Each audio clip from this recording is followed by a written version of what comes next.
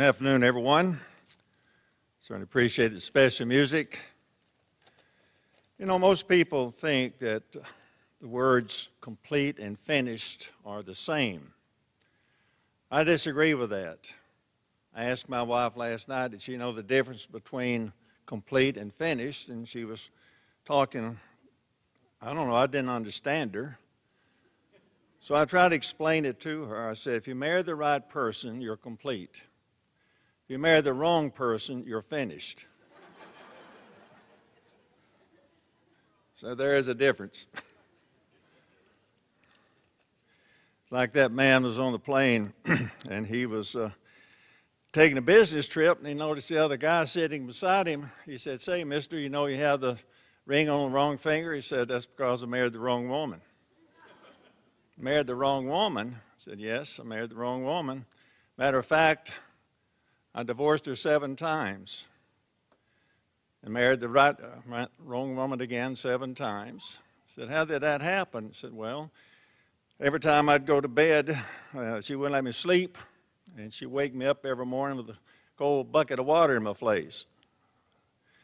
So the man said, that's awful. He said, well, what really broke the ice was that I was sleeping, and she threw a cat in bed with me.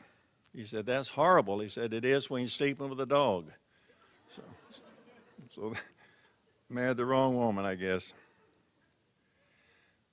Well, he brought back old members when Mr. McNair was in Birmingham, Alabama, and that was my home church, my family.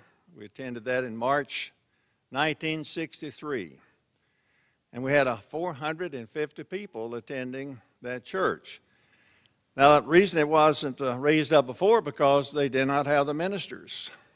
And they had a lot of people who were called, a lot of people who were studying, had a lot of people taking the Bible correspondence course, but they didn't have any ministers where we could assemble together with. I first heard the broadcast in 1960. And we were talking a while ago, Dr. Pierre and I were talking. I said, what an honor, a privilege, and blessed we are to know the truth. That we can go to bed tonight and we understand if we don't wake up, we'll be in God's kingdom. We understand a lot of things we may just take for granted and not understand it. Now, before I was called, I was afraid to go to sleep. Afraid I would wake up in hell and burn forever. And you can imagine what a nightmare that would have been.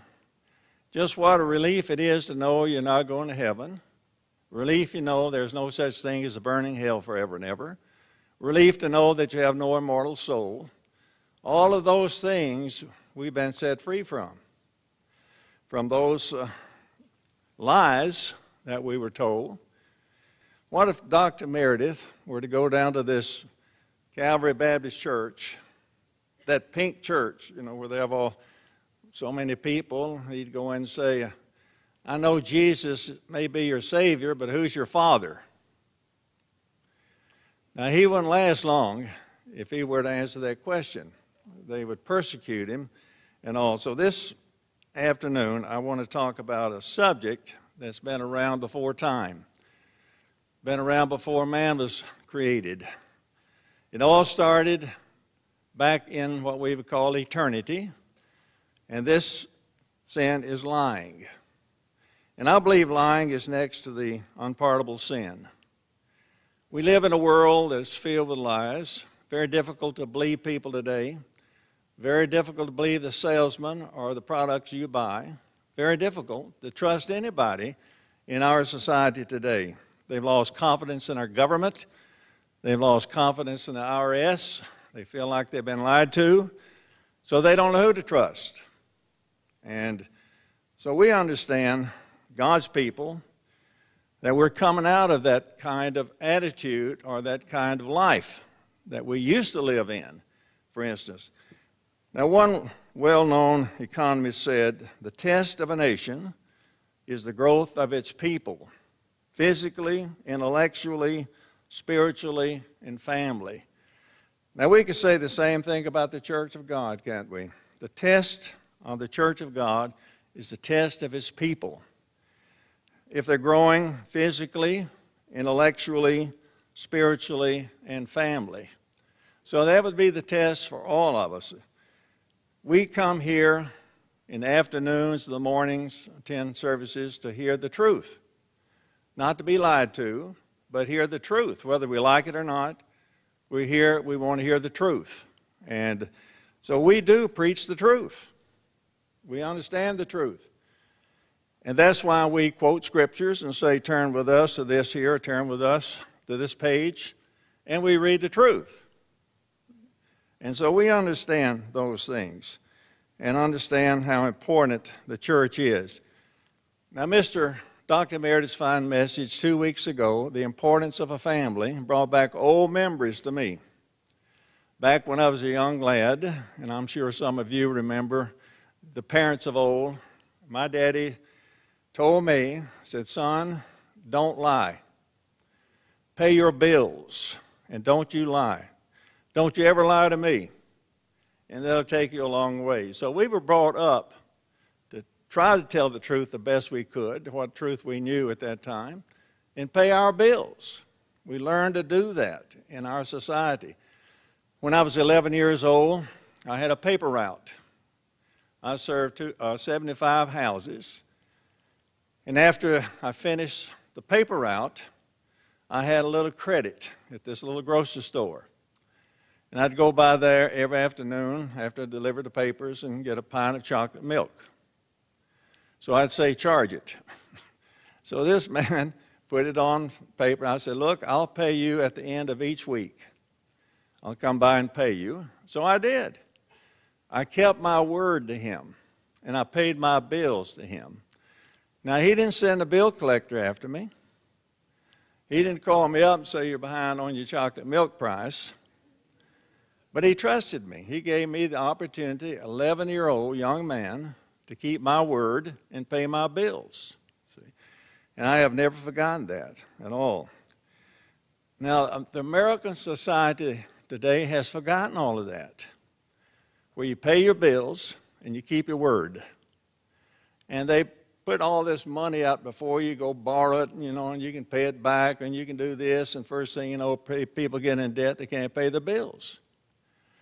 And it makes them lie. They have to come up with some excuse why they can't do it. And that's a society that we're living in and that we understand. Now, another prominent writer said, America is becoming a nation of liars. Well, what makes a person lie? What is it that makes him lie? It's easy to live a lie. It's easy to tell a lie. It's very difficult to tell the truth.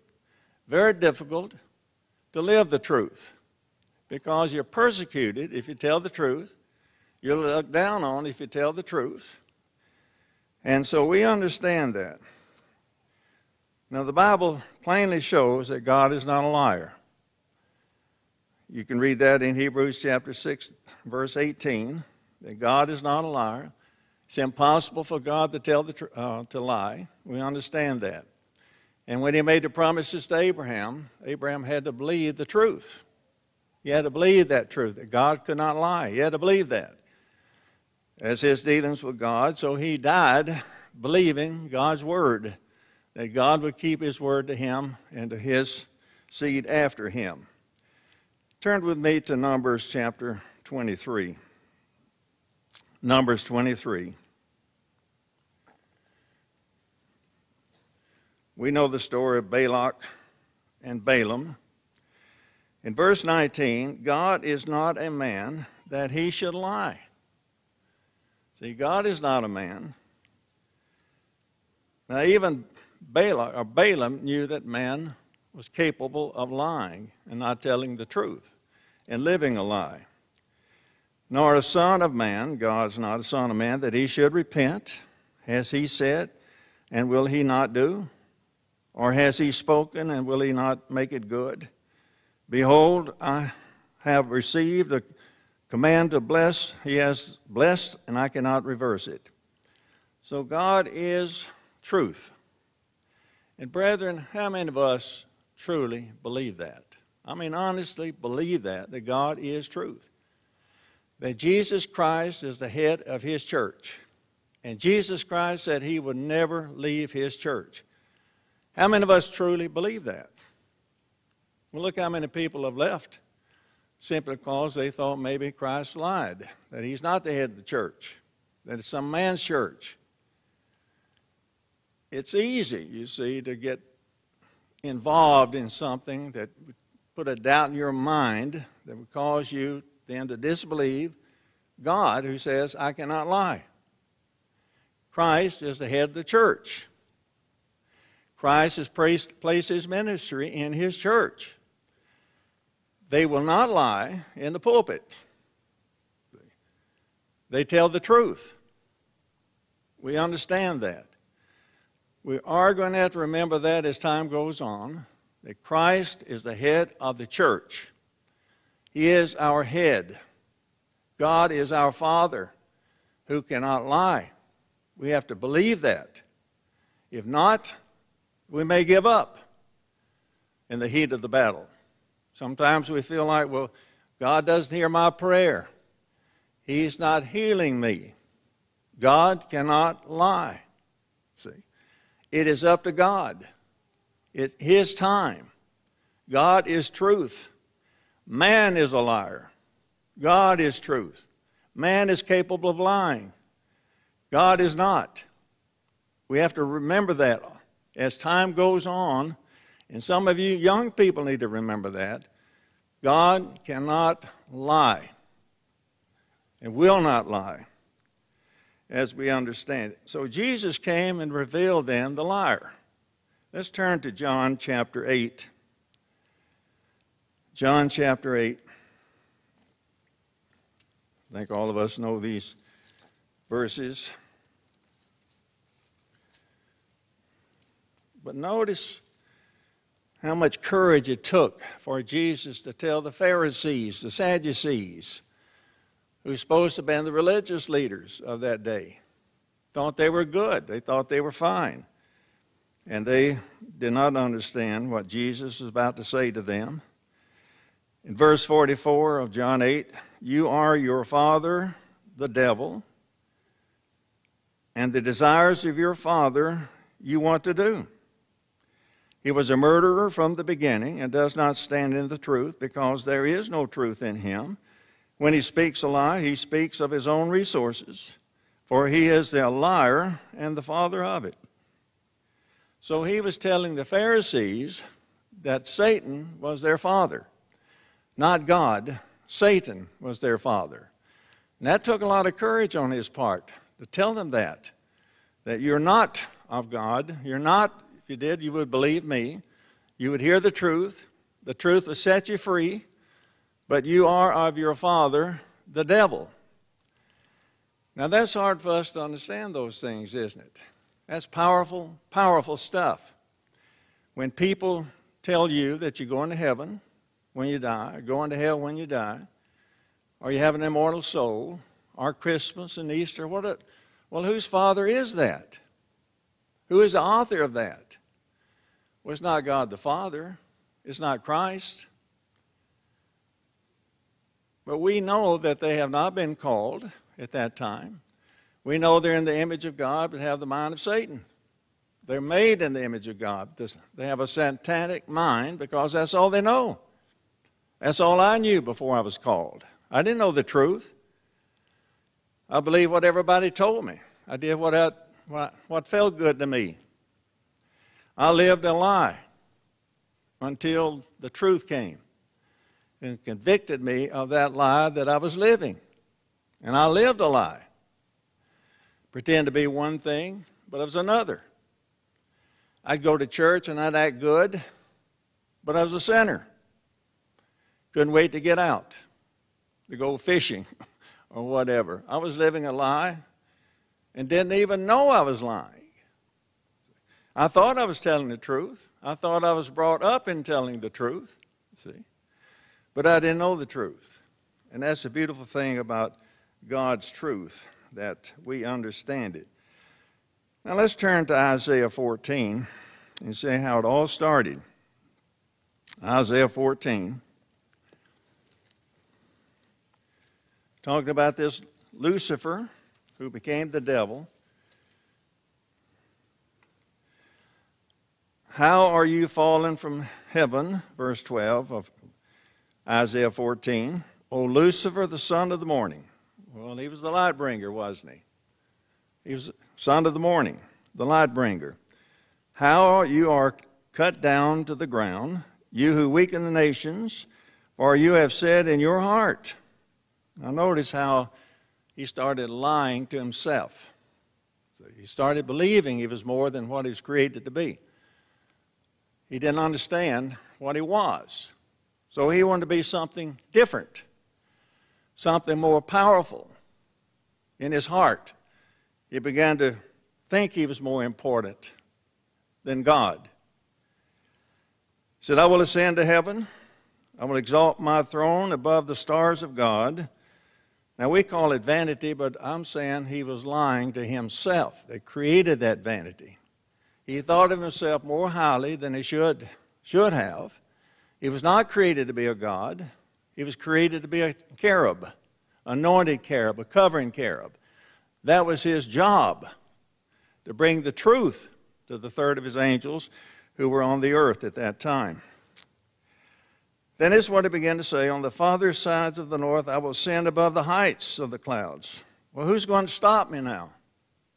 I want to get ahead. I'm going to cut somebody in the back. I need to be God. I'm not satisfied being a cherub. See? And that's not fair that I can't be God. That God doesn't want to share.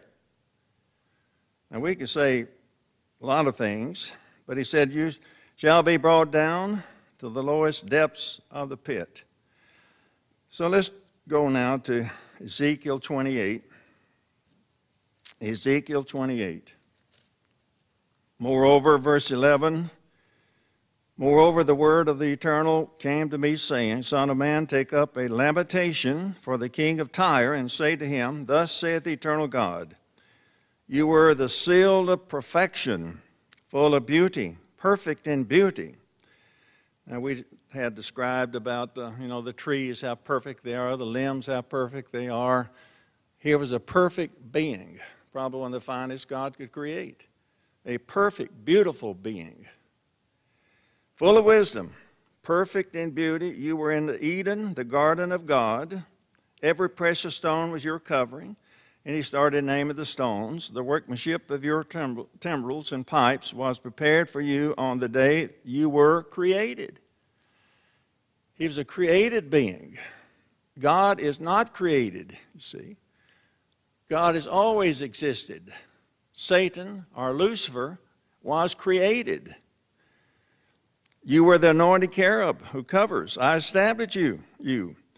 You were on the holy mountain of God. You walked back and forth in the midst of fiery stones. You had access. You were perfect in your ways from the day you were created till iniquity. See, till iniquity was found. So his attitude was take and get. I'm going to take God's throne. I'm going to get what I want. That was his attitude. He lied to himself. He became the father of lies, lying to himself first. I deserve more. I need more. And we see that in his world today. People want to get ahead. They have books on how to succeed.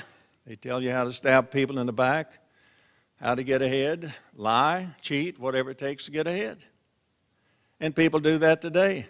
I'm not saying any of us do that, but that's what you did when I was growing up, working in the public work. You lied, you cheated, whatever you had to do to get ahead at that time. That's just the way Satan's world is. That's the way he was. And he should know, so he lied. The first lie was take and get. He was not created to be God, but yet he wanted to take God's seat. Probably thought he knew the better way. He said, now if I could just unionize these angels, unionize them, see. Well, how long did it take him then to convince the angels that he should be God, that third of the angels. How long did it take him, you think? Was it overnight? We don't have time, can't measure that, but it took him a long time to convince those angels to follow him. We'll unionize ourselves. We'll get what we want. If not, we'll strike. And so Satan here then did convince the angels that he should be God. A third of them, that he should be God. Yet instead of bringing the truth to them, he started lying to them, that God is unfair. God is unjust. He's got all that universe out here, and we have this one little planet. That's not fair. See? Now, I'm just saying, I don't know what he said, but that you look at the world, his world, and that's usually what they say. See? That's usually what they say. You know, his sons out in the world, that's what they say. God is not fair. The boss is not fair. The company is not fair. The church is not fair. It's just not fair. If I were in charge of the church, I'd run it differently. Now, if I could only be in charge, and I've been around for a long time, I've heard people say that. I've heard people plotting against the leadership of the church. I've heard them plot. Pasadena, Dr. Meredith heard them plot. And it takes time to convince somebody that that individual should not be in charge. You can't do it overnight. And first thing you know, they get to lying to themselves. And first thing you know, then, where do they go? Back to the world. Back out there. Instead of staying with the truth, instead of saying, I prove that God is the head of the church, I prove at baptism that there's only one church of God, I prove there's only one calling, I approve that. I've proven that. And so they get all tangled up. Now, in Genesis chapter 3, by the time Satan got to Eve, he was in such a habit of lying, he got incapable of even speaking the truth, apparently. Genesis chapter 3. He was already a liar. Verses 1 through 6. Now the serpent was more cunning than any beast of the field, which the eternal God had made. And he said to the woman, Has God indeed said, You shall not eat of every tree of the garden? And the woman said to the serpent, We may eat the fruit of the trees of the garden, but of the fruit of the tree of which is in the midst of the garden, God has said, You shall not eat of it, nor shall you touch it, lest you die. Now, God didn't say that if you touch it, you're going to die. He said if you did eat of that fruit, it will lead to death. Then the serpent said to the woman, You shall not surely die. You see, there was a lie. He tried to contradict God. God said, You will die. Satan says, You won't die. So she had a choice to make. Who is she going to believe? God of truth or Satan the liar? A choice that she had to make. And she made the choice because she believed then she would be a god. So Satan sells the idea that you are a god, you know right from wrong, nobody's going to tell you what to do. You know what to do. You make your own rules up. Now, I've visited people, they say, Well, Miss Lee, nobody's going to tell me what to do. This is my house. I said, That's true. I'll make decisions which way my family's going to go. Instead of listening to God, I'll make decisions. I am a God. See, small g. I am a God. And you see that everywhere. Nobody's going to tell me what to do. See. And that's why God says, I am God, and there's no one else. You're not a God, I'm God. So the whole attitude is repenting of that attitude, that I know everything. Nobody's going to tell me what to do. I should be more than what I am. Why are they holding me back? Why don't they let me do this? See? Don't they know who I am? That's his human nature. for you. So when he said, for God knows that in the day you eat of it, your eyes will be open and you will be like God, knowing good and evil. So you will be like God. You will make your own decisions. You don't have to listen to anybody else. And see, that's the way Satan was. So lying began to eat on Satan's character. The devil is still convinced that he should be God. And he's convincing everybody else that they should be God. See, trying to convince them as well. We know Satan is the god of this world because 2 Corinthians 4 says that he is the god of this world. Let's turn to 1 John chapter 3.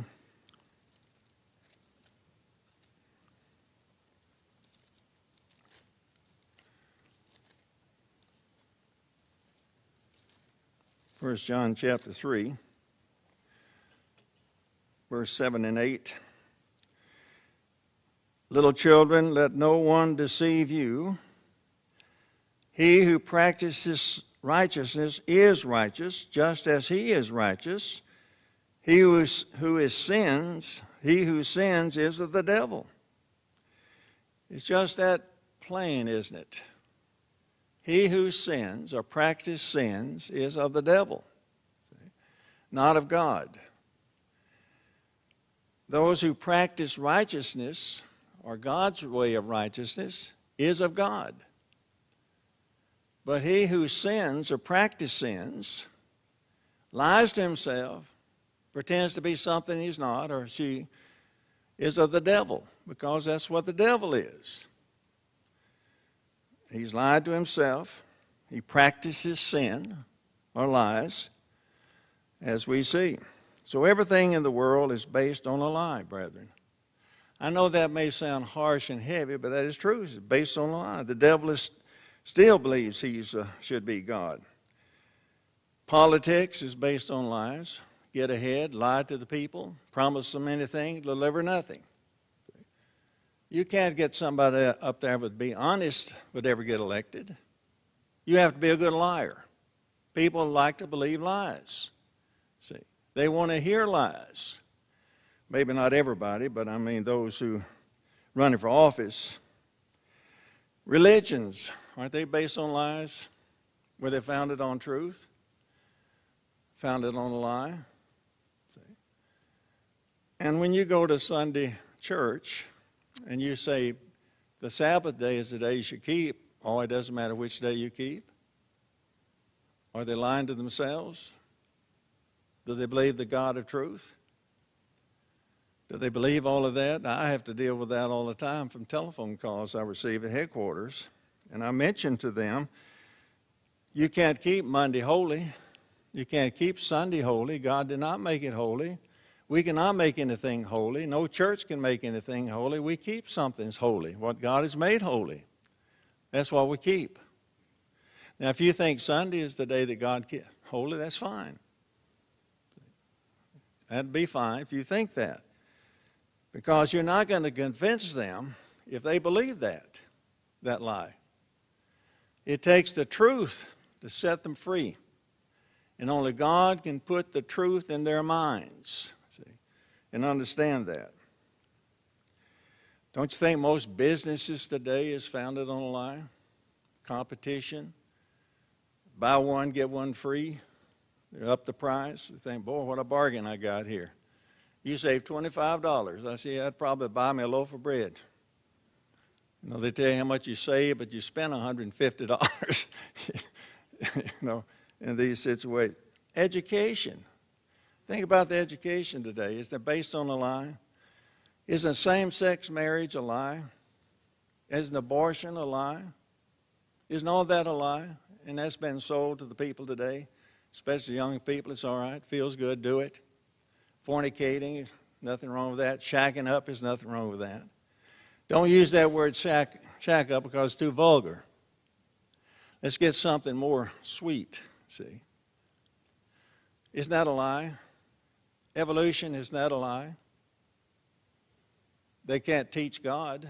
They can't teach the Bible. Satan has taken over that system. And we began to see that. So a lot of our parents then have decided, I don't want my children exposed to all those lies. So they teach them at home.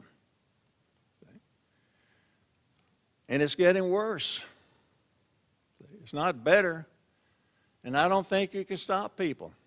You cannot stop people today from doing what they want to do. So we understand, brethren, God's church, we have to be careful not to let Satan get to us in any way.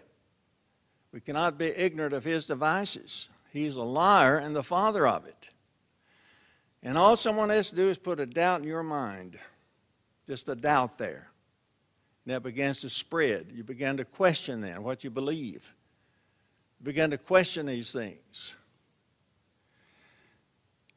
And it's just that people, well, they're changing this, they're changing that. It couldn't be God's church anymore. So I'm leaving it, or I'm going to cause a problem. It couldn't be God's church because they're changing this, changing that, changing this, and changing that. Well, the whole world is changing out there. We're not changing truth. But that's the way it starts. To introduce different ideas in truth.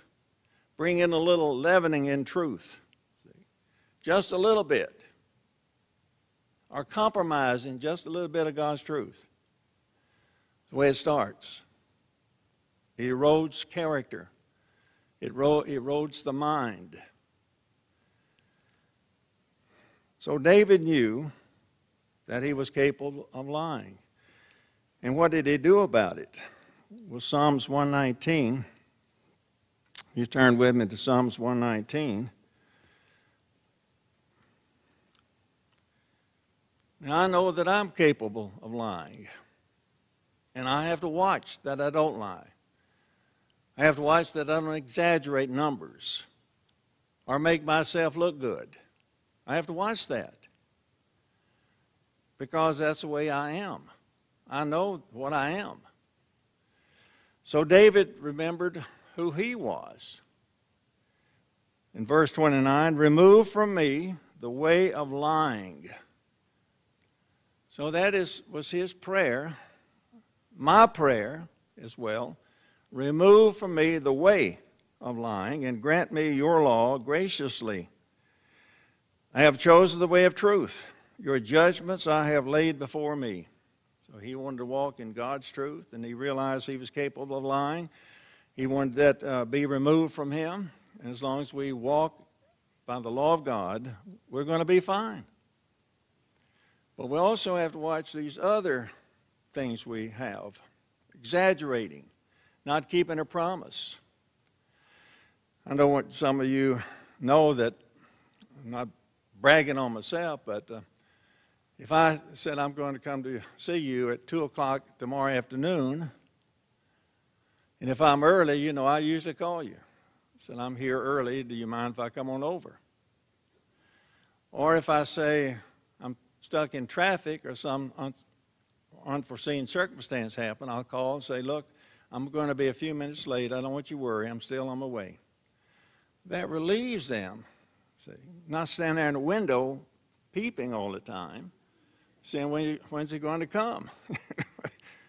So it only takes just the thoughtfulness, keeping your word, and sometimes you can't do it, but you don't make it. You just tell the other person why you can't do it at that time. See? And understanding that. Now let's notice the reaction of Saul back in 1 Samuel chapter 15, 1 Samuel 15. Samuel also said to Saul, the Eternal sent me to anoint you king over his people, over Israel, to set you over Israel, Israel's leader. Now therefore, heed the voice of the words of the Eternal, which means pay careful attention to what I'm about to say. God has a job for you. This is a very important job that God has given you as king of Israel. Now therefore, verse 2, thus saith the Eternal of hosts, I will punish Amalek for that what he did, how he ambushed Israel out of the way or on the way when he came out from Egypt. Now go and attack Amalek, utterly destroy all that they have, and do not spare them, but kill both man and woman, infant and nursing child, ox and sheep, and camel and donkey. Now that's pretty clear, isn't it? I mean, it's obvious what he was supposed to do. Now God could have done it because he was going to do it, but allow Saul to do it for him. Let him do the work.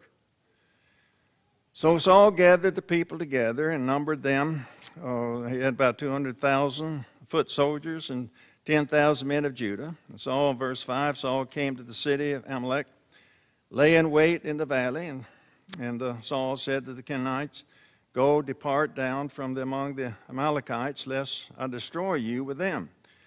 For you showed kindness to all the children of Israel when they came up out of Egypt.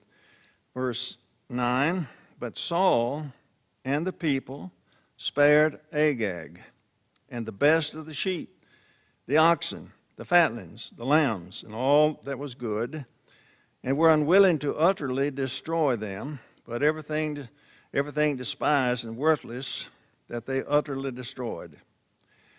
Now, you see, now he was the king of Israel, anointed king of Israel, to carry out God's truth, to carry it out. Now the word of the Lord came to Samuel, saying, I greatly regret that I have set you up as king, for he has turned back from following me, has not performed my commandments. Is that what John said? He that saith, I know him, and keep not his commandments is a liar, and the truth is not in him. Was Saul here lying to himself? Was he convinced that he knows more than God? Did he convince himself that that's what God would want? Well, he was lying to himself. And when Samuel rose early in the morning to meet Saul, it was told Saul, saying, Saul went to Carmel, and indeed he set up a monument for himself. That's how great he was, a monument for himself. And he has gone on around and passed by and gone down to Gilgal. Then Samuel went to Saul, and Saul said to him, Blessed are the Lord. I have performed the commandment of the eternal. Now, how could he come to that conclusion? See, I mean, how did he do that? To come to the conclusion, I have done what God said. See, he was a liar. And God knew he was a liar. God knew he couldn't be trusted. He had already taken over Samuel's duty as priest. Well, you know, the people made me do it. You weren't here, so the people, I had to bless the people. He was a liar. Now that's what the people chose him. They wanted a king like Saul. They didn't want God, the God of truth. They wanted Saul to be the king. So they got what they wanted. Just like a politician, you vote for what you get. Basically for people like you, or the way you think. Are they going to change society? Are they going to do this? Chicken in every pot, car in every garage, free education for everybody, free medical. That sounds good. But they can't deliver. Who's going to pay for it? They don't tell you that. So people believe a lie. And they get sucked up in a lie. Then they become disappointed in the very one they elected. Wonder, why did we elect him? Then Samuel said, what's all those sheep I hear down there? See? Well, the people made him do it. The people. Now, I'm pretty sure that Dr. Meredith is not going to please the people and say, well, God, people made me do this. Made me change the Sabbath. The people did. I had to change it to keep the people in. I'm pretty sure we couldn't take a pitchfork, stick it and make him change. See, in God's church is God of truth. We deliver the message that God has given us to deliver. Go into all the world as a witness, to all nations, to all nations. Preach to everybody, not just a few, everybody. You reach everybody in those nations, and then the end shall come. So we try to comply with that in that situation. But I remember in Worldwide, back in 1969, that they changed the target. They thought, well, we need to reach the highly educated people. Instead of just preaching the message to all nations, to all peoples, a few was targeted. The message changed a lot in the Plain Truth. It changed. Then God put Mr. Armstrong, when he had that heart failure, God brought him back to life. Then Mr. Armstrong put the church for 10 years back on track, preaching that message of the gospel of the kingdom of God, as God intended. You can't change God's message.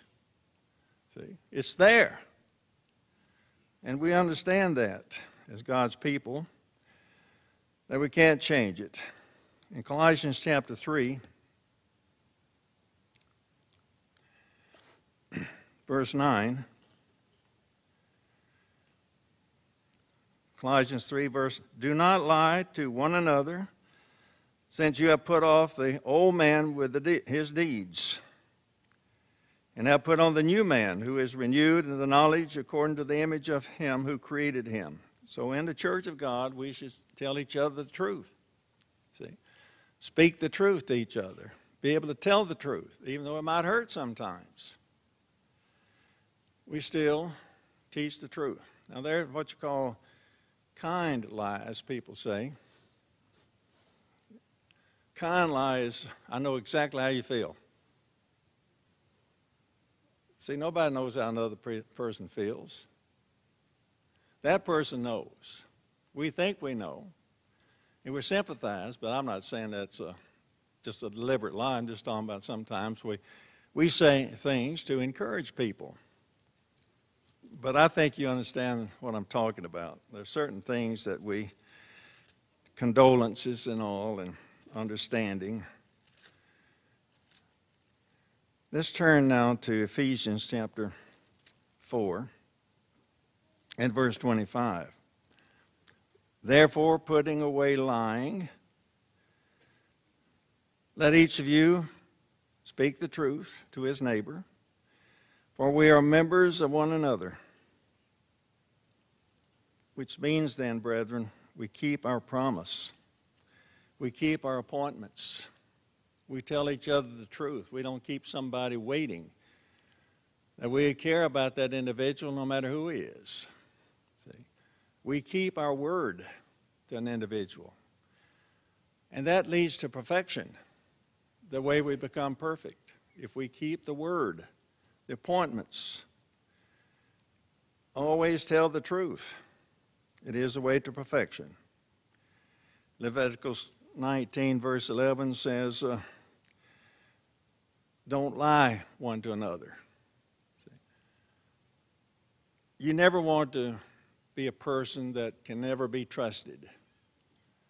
Well, they said they're coming over, but I don't know if they will or not. I don't know whether to go buy food for them. I don't know if they'll come over or not. Okay, some circumstance may arise that you can't, but you need to let people know that we don't lie one to another, that we don't take each other for granted, that you are special in God's sight. You are the truth, and we tell the truth. We speak of the truth in those situations.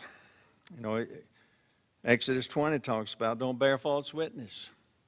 Don't pass on rumors, as we heard last week in the sermon. Don't make snap judgments. Don't judge a person's character unless you know, if someone gets drunk, you're not judging the person. You see the fruit of it. But the intent is what we need to be careful about. We all have come from different cultures. Every one of us are different. I've come from the South, some have come from the North, some have come from Mexico, some have come from, you name it, different cultures. And we expect probably everybody to fit into our culture, the way we see things. Now, I was brought up in the South to do this, so I expect the northern people to do that as well. We expect all of that. We have one image for self and an image for somebody else. And that image for somebody else is what I like to see them change to fit my image. So that truth is what sets us free. And if you're a man or a woman of your word, you're highly respected. They highly respect. You get ahead in the world. You get ahead in your community if you're well respected. Your word is good. You love your neighbor, next door neighbor, the other door neighbor. So he's just showing here that we are to love our neighbor by speaking the truth and loving in the truth. In Proverbs chapter 6, Proverbs 6. Now, 3 of these abominations, there are 7 that God hates, but 3 of them is lying.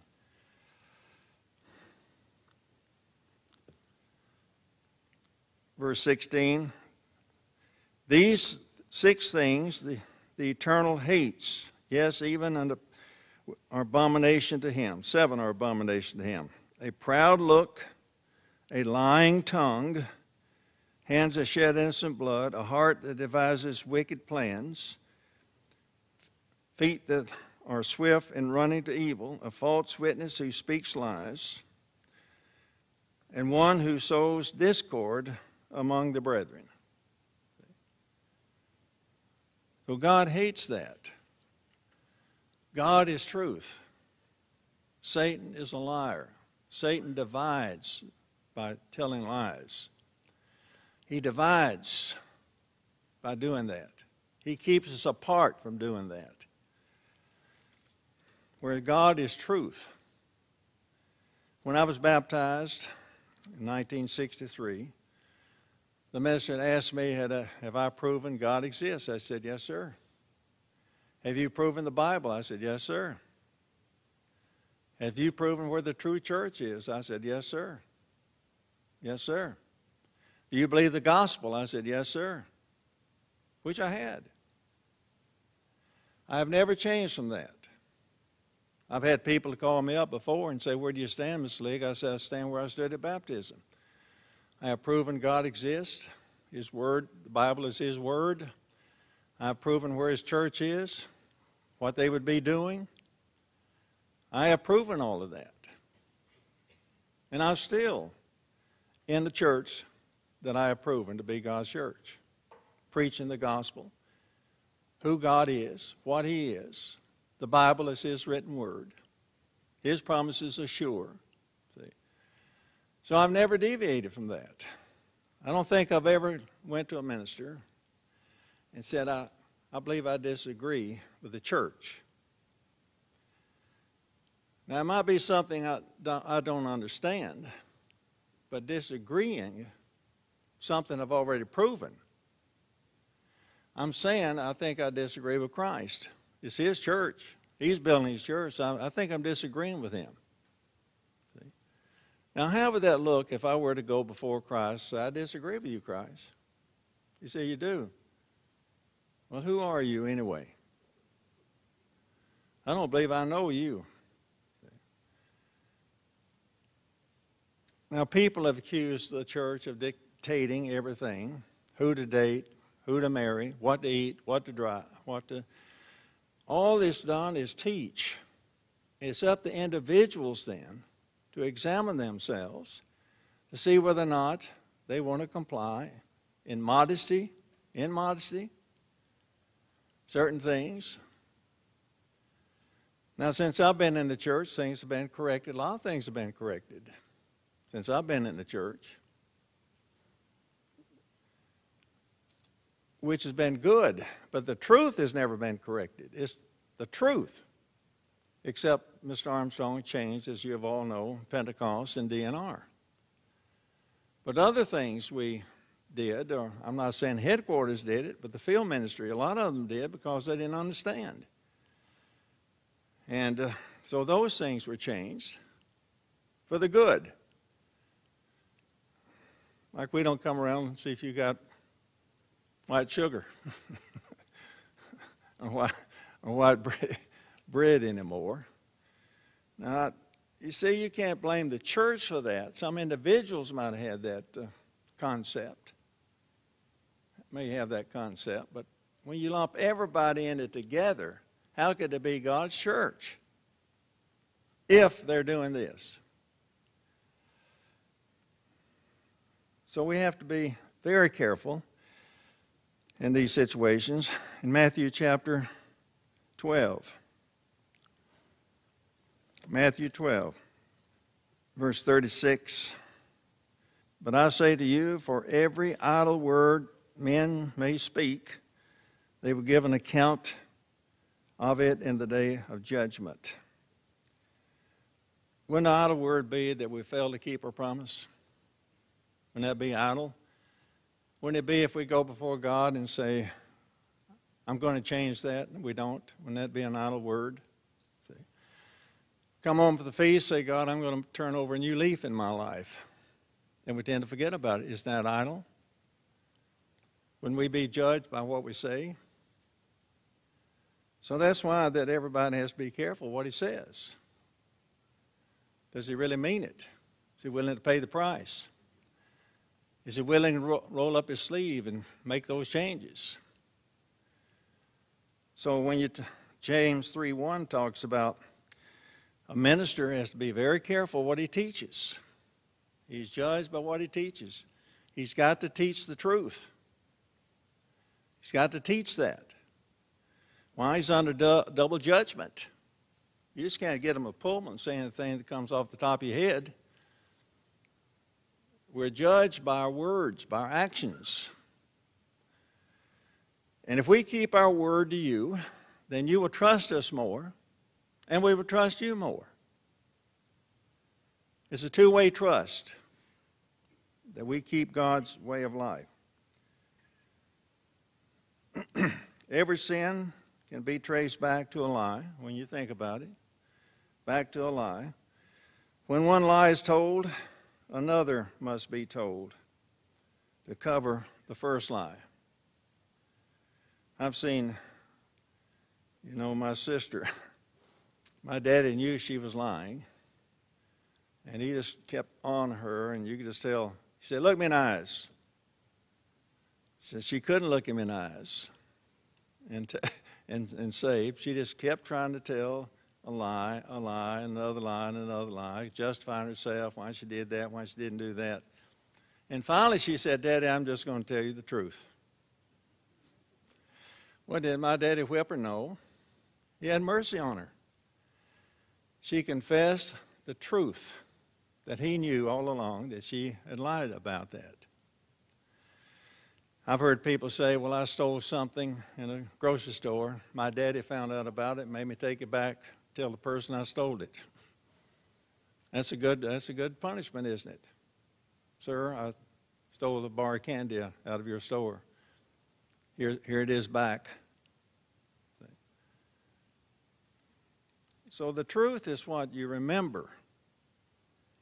And you don't want to do the sin over anymore because you remember the truth of God, or the truth as you know it in society. So we can always trace back that. In 1 John chapter 4,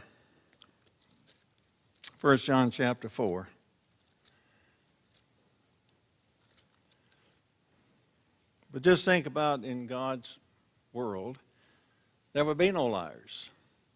See, everybody would tell the truth. You trust everybody. See, at that time, because they've been proven their word is good, God's word in them. If someone says, verse 20, I love God and hates his brother, what does John say? He is a liar. See? Now, we didn't put that in there. Is there anybody here that you hate? See? Well, I don't know of anybody I hate. But he says, if I say I love God and hates his brother, I'm a liar. Now that's hard to swallow, isn't it? For he who does not love his brother whom he sees has seen, how can he love God whom he has not seen? In Ecclesiastes chapter 5,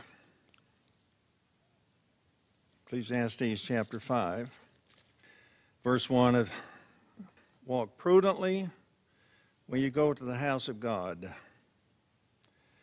and draw near to hear rather than to give the sacrifice of fools, for they do not know that they do evil.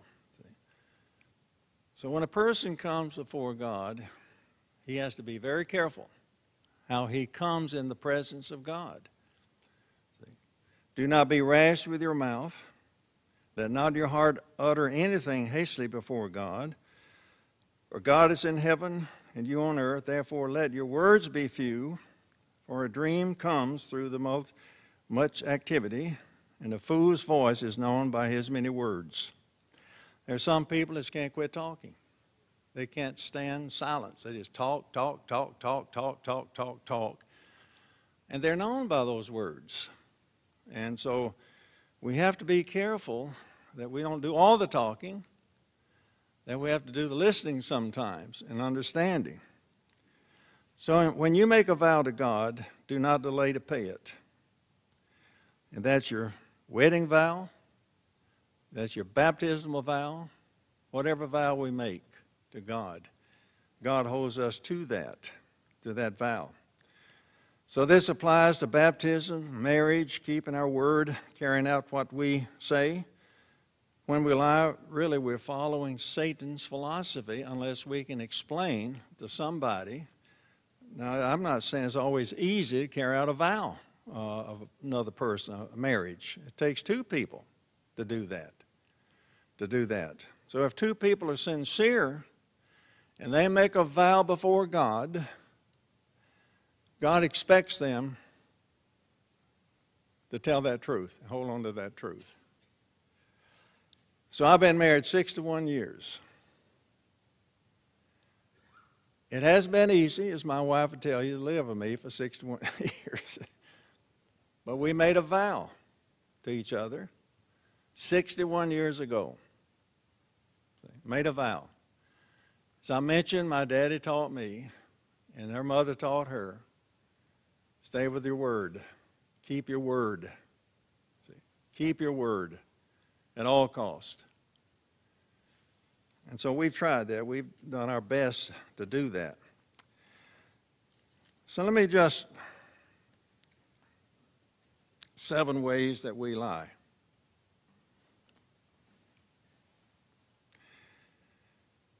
Deliberate lies. One's deliberate. Remember Ananias and Sapphira? Now here they were involved in this selling their possessions. They probably on the day of Pentecost. They were involved in that. They sold the possession, but they kept part of it back. So Peter asked the question, you did not lie to man, but you lied to the Holy Spirit. And they were killed on the spot. They deliberately lied. They didn't have to. It was theirs as long as, but once they pretended or lied about that, they were killed on the spot. And that's how serious that was at the beginning of the church. So we have deliberate lies. And it was the same way of Aaron. Remember Aaron said, I got all the gold, let's put it all in the fire. Wow, this calf jumped out. Just jumped out. See? And this is the calf will lead us back to Egypt. Or distract the truth, or distrust the truth. Deception, where we exaggerate things, build things up that are not real. And we're warned about that in Romans 12. Notice Romans 12.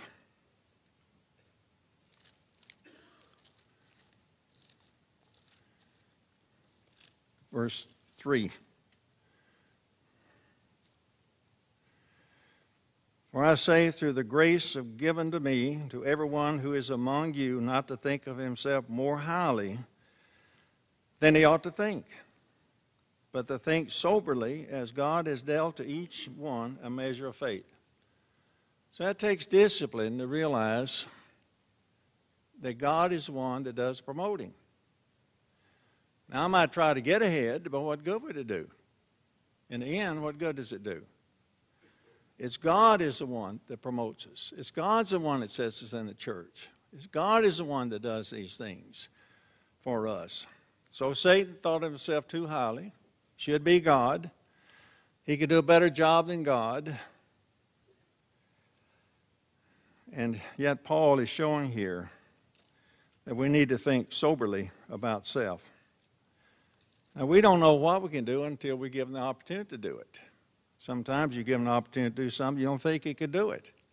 But God gives you the expertise or the will or the education that you need to do what he has for you. So in Galatians chapter 6, verse 3, for if anyone thinks himself to be something when he is nothing, he deceives himself. The flesh is nothing. See? So deception, exaggerating, flattery, insincere praise is another way. 4 is failure to keep promises. So we break our promises to our children. Do we break them to our children? Or we tell them why we can't do it? Putting things off. Impunity, imputing wrong motives when we know better. Stating personal opinions instead of facts, where we don't have the facts on something, our personal opinion. It is my opinion. Based on what?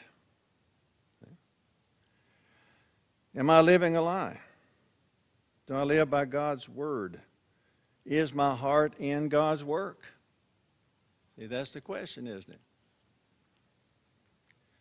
Now, the basic causes for lying, we don't think about what we're saying. It just jumps out. We say without thinking. Sometimes we say the wrong thing. We say, why did I say that? That was not true. Why did I make that statement? So it helps us to see that we need to think before we speak. Sometimes think it through. Basic cause of lying is habit. Off-the-cuff promises. Well, I'll get that for you. Well, I'll do it right now. See? And we don't do it. Try to impress others by eagerly trying to serve. Just trying to serve. Not everybody, but serve those that you want to get ahead. They can help you get ahead. Where we serve the widows, we serve everybody in the church. We're no respecter of persons. We take care of everybody. I don't know if any widow can help me. See, advance me in any way. But we serve everybody. See, not pick and choose. Making big promises, like saying, I get it, I'll get it done just as soon as I can. Then unforeseen circumstances has come up, and that's when you tend to call the individual then and let them know that you won't be able to make it at the time you said, but let them know why. Proverbs 19.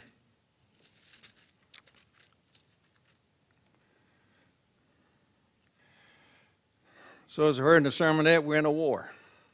Spiritual war. It's a battle. Lie and truth. That's the key. It's a battle between the two. It's difficult to obey the truth. It's easy to obey a lie. Very difficult to obey truth. It's not part of us. It is now. It's becoming more part of our thinking, of our doing. Proverbs 19, verse 5, a false witness will not go unpunished. He who speaks lies will not escape. In verse 9, a false witness will not go unpunished, and he who speaks lies shall perish, as we understand. So if we can't remember our promise, we need to write it down.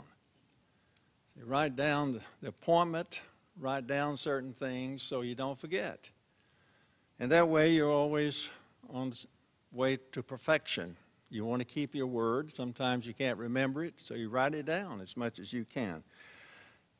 So I realize that that's the world we're living in. It's more difficult to believe people out in the world. We don't want that to come into church where we distrust the ministry or distrust what God is doing for us. We want to support the truth, and God will bless us if we do. And we look forward to the time when Satan is put away, all liars will be put away. We don't have to worry about that anymore. So let's keep up the good work, and doing God's truth leads us to perfection.